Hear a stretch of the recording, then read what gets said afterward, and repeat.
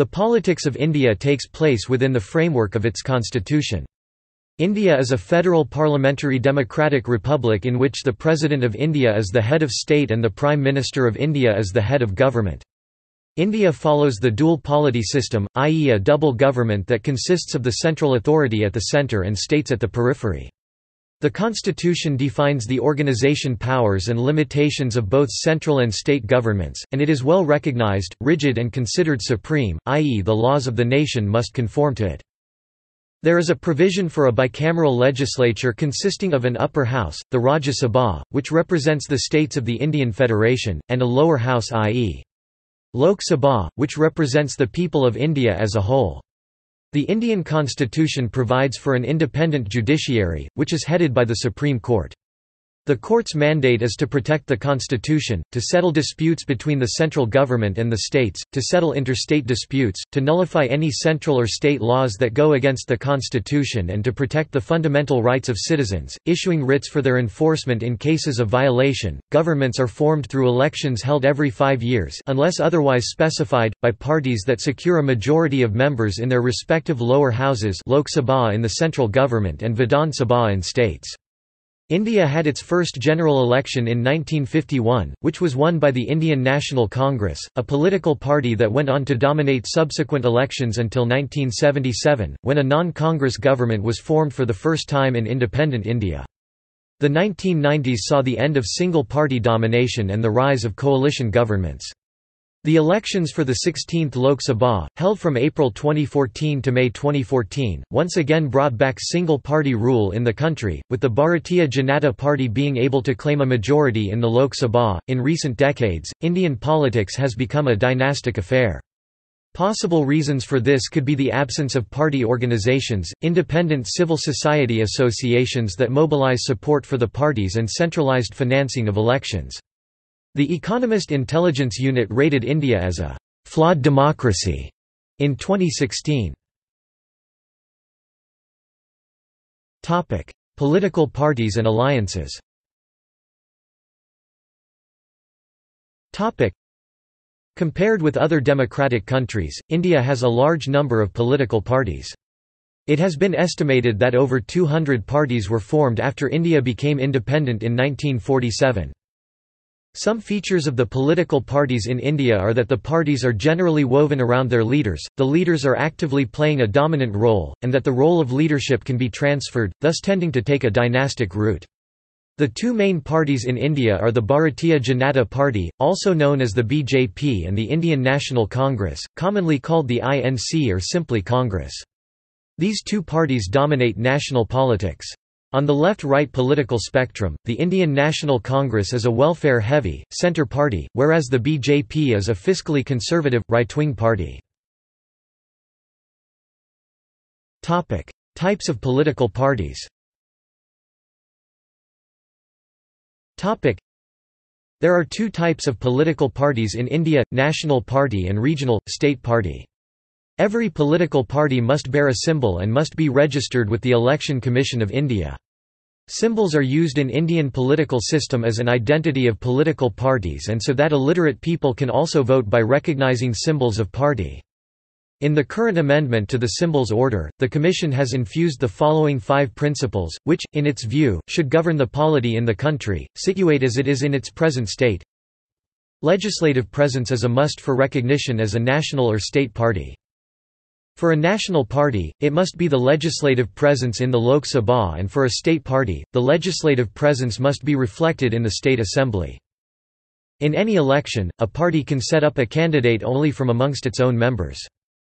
A party, that loses its recognition, shall not lose its symbol immediately, but shall be given the facility to use that symbol for some time to try and retrieve its status. However, the grant of such facility to the party to use its symbol will not mean the extension of other facilities to it, as are available to recognized parties, like, free time on Doordarshan, air, free supply of copies of electoral rolls, etc. Recognition should be given to a party only on the basis of its own performance in elections and not because it is a splinter group of some other recognized party. Criteria. A political party shall be eligible to be recognized as a national party if it secures at least 6% of the valid votes polled in any 4 or more states, at a general election to the House of the People or, to the state legislative assembly, and in addition, it wins at least 4 seats in the House of the People from any state or states, or it wins at least 2% seats in the House of the People, i.e., 11 seats in the existing House having 543 members, and these members are elected from at least 3 different states. Likewise, a political party shall be entitled to be recognized as a state party, if it secures at least 6% of the valid votes polled in the state at a general election, either to the House of the People or to the Legislative Assembly of the state concerned, and in addition, it wins at least 2 seats in the Legislative Assembly of the state concerned, or it wins at least 3% of the total number of seats in the Legislative Assembly of the state, or at least 3 seats in the Assembly, whichever is more.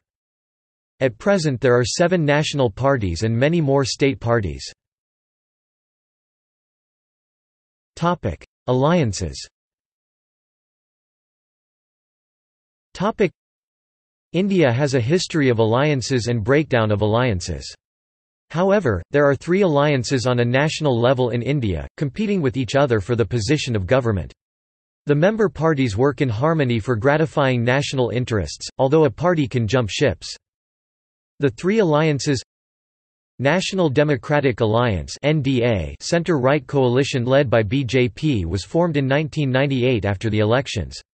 NDA formed a government, although the government didn't last long as AIADMK withdrew support from it, resulting in 1999 general elections, in which NDA won and resumed power.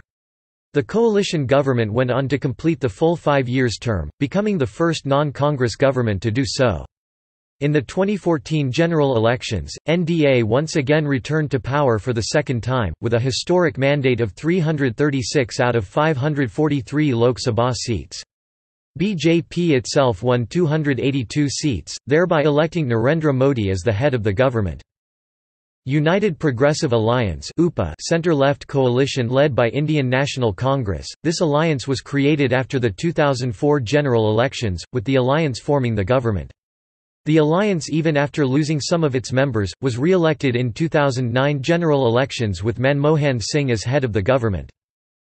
Third Front, a coalition of parties which do not belong to any of the above camps due to certain issues. One of the party in the alliance, the CPI-M, prior to 2009 general elections, was a member party of the UPA. The alliance has no official leading party, and smaller parties often enter and leave the alliance according to political convenience. Many of these parties ally at national level but contest against each other at state level. The inherent problem with such a third front is that they are only bound together by the fact that they are not aligned to either of the 2 Mahan alliances, and not through similar ideological stances. This often means that this alliance is merely an alliance in name and does not really provide a united front which can serve as an alternative to the 2 historically prominent alliances. Therefore, despite the presence of this so-called Third Front and seemingly alternative options, Indian politics by and large remains a de facto 2-party system at the national level. Local governance.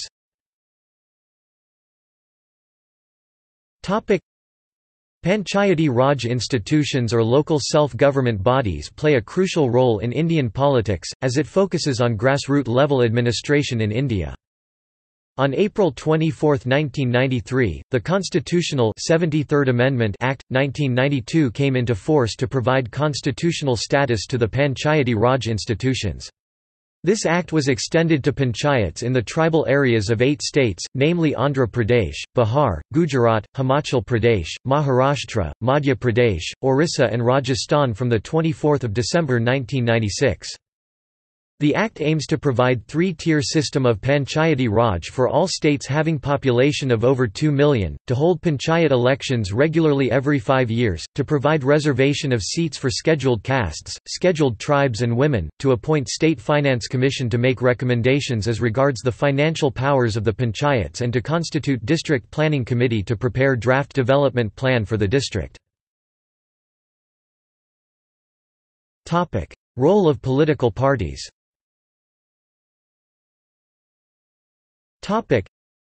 As with any other democracy, political parties represent different sections among the Indian society and regions, and their core values play a major role in the politics of India. Both the executive branch and the legislative branch of the government are run by the representatives of the political parties who have been elected through the elections. Through the electoral process, the people of India choose which representative and which political party should run the government. Through the elections, any party may gain simple majority in the lower house. Coalitions are formed by the political parties, in case no single party gains a simple majority in the lower house. Unless a party or a coalition have a majority in the lower house, a government cannot be formed by that party or the coalition. India has a multi-party system, where there are a number of national as well as regional parties. A regional party may gain a majority and rule a particular state. If a party is represented in more than 4 states, it would be labelled a national party. Out of the 66 years of India's independence, India has been ruled by the Indian National Congress (Inc.) for 53 of those years, as of March 2014.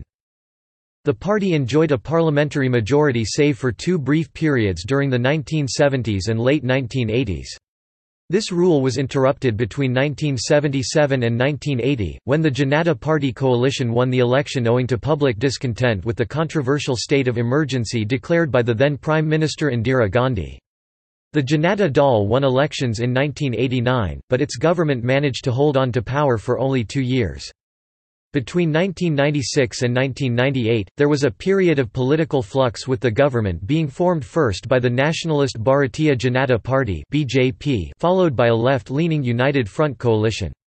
In 1998, the BJP formed the National Democratic Alliance with smaller regional parties, and became the first non-Inc and coalition government to complete a full 5-year term. The 2004 Indian elections saw the INC winning the largest number of seats to form a government leading the United Progressive Alliance, and supported by left parties and those opposed to the BJP. On the 22nd of May 2004, Manmohan Singh was appointed the Prime Minister of India following the victory of the INC and the Left Front in the 2004 Lok Sabha election. The UPA ruled India without the support of the Left Front. Previously, Atal Bihari Vajpayee had taken office in October 1999 after a general election in which a BJP-led coalition of 13 parties called the National Democratic Alliance emerged with a majority. In May 2014, Narendra Modi of BJP was elected as Prime Minister of India. Formation of coalition governments reflects the transition in Indian politics away from the national parties towards smaller, more narrowly based regional parties. Some regional parties, especially in South India, are deeply aligned to the ideologies of the region unlike the national parties, and thus the relationship between the central government and the state government in various states has not always been free of rancor.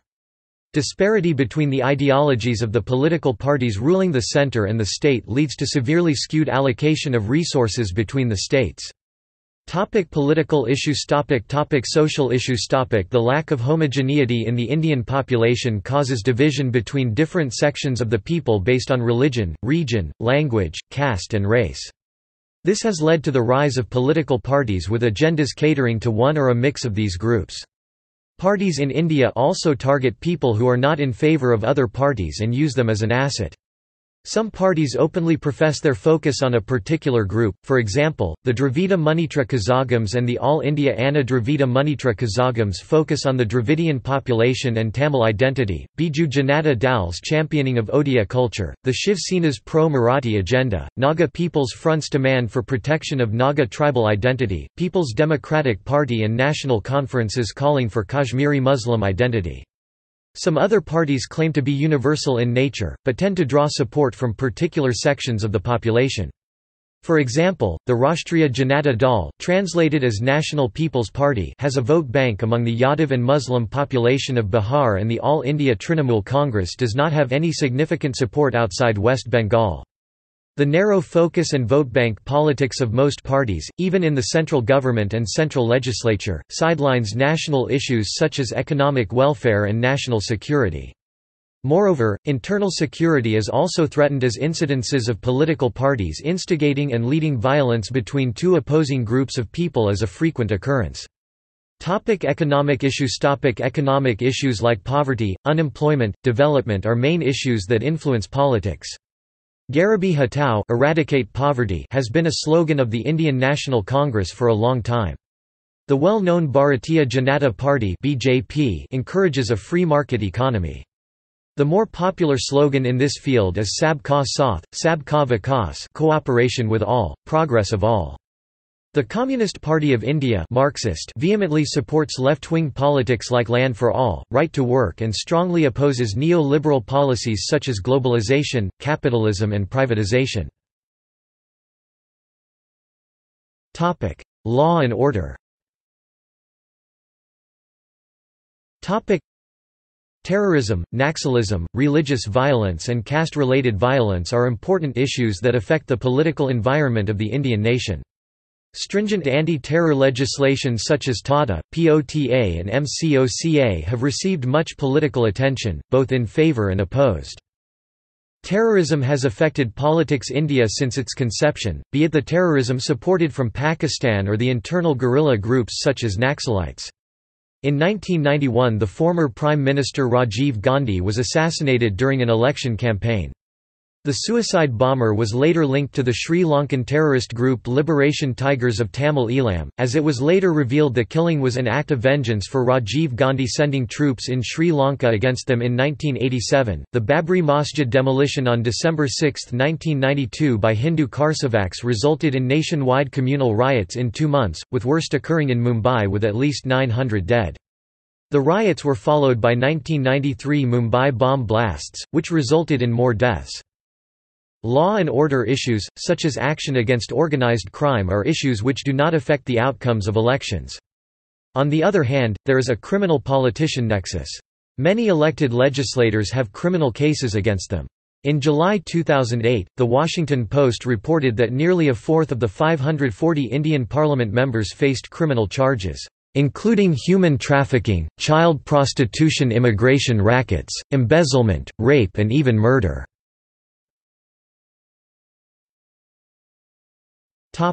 High political offices in India.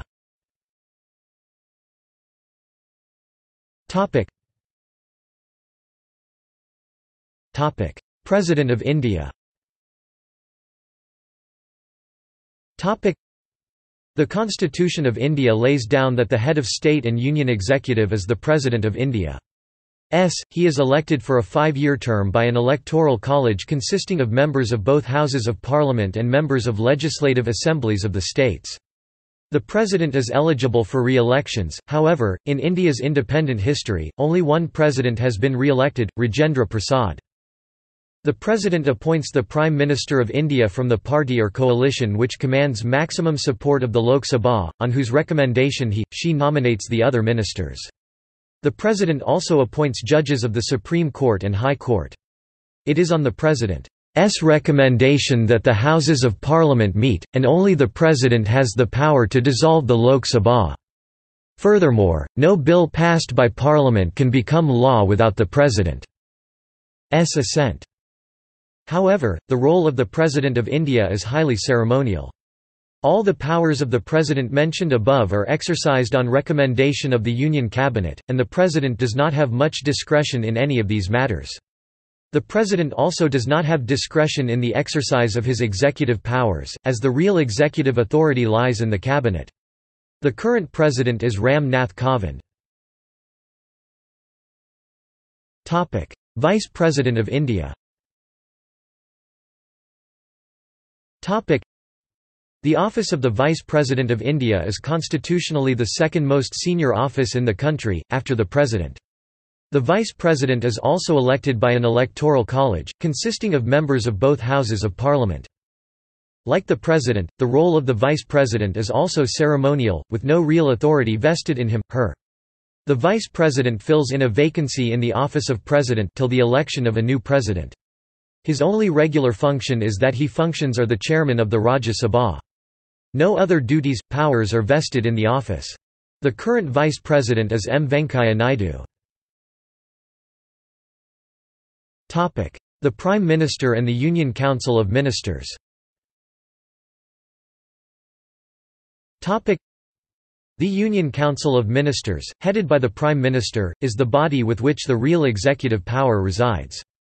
The Prime Minister is the recognized head of the government.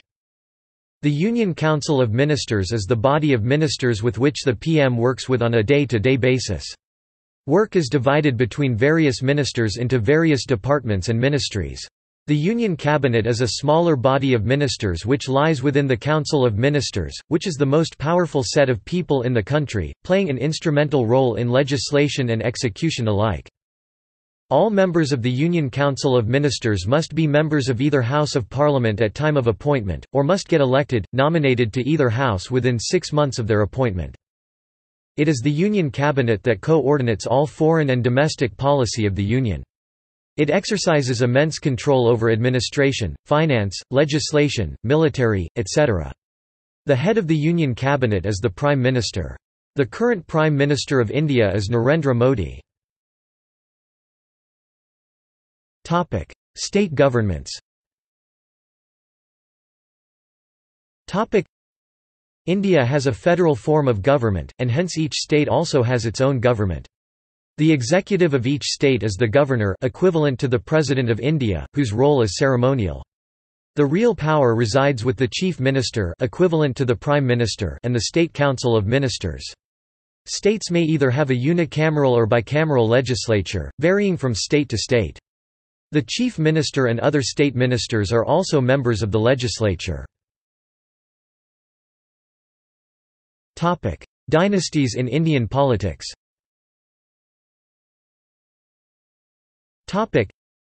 In recent decades, Indian politics has become a dynastic affair. The reasons for this state of affair could be the absence of a party organization, independent civil society associations that mobilize support for the party, and centralized financing of elections. This phenomenon is seen both at the national level as well as the state level. One example of dynastic politics has been the Nehru-Gandhi family, which produced 3 Indian prime ministers as well as leading the Congress party. At state level too, a number of political parties, for example, Shiromani Akali Dal, DMK, Shiv Sena, PDP, Telugu Desam Party, Telangana Rashtra Samithi and Samajwadi Party are led by family members of the previous leaders.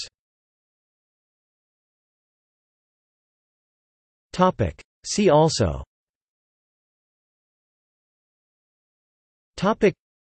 Government of India, State Governments of India, Law of India, Indian political scandals, Disqualification of convicted representatives in India, Political families of India. References.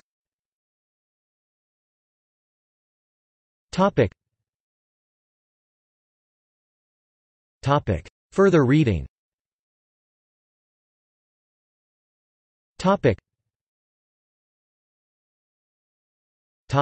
External links.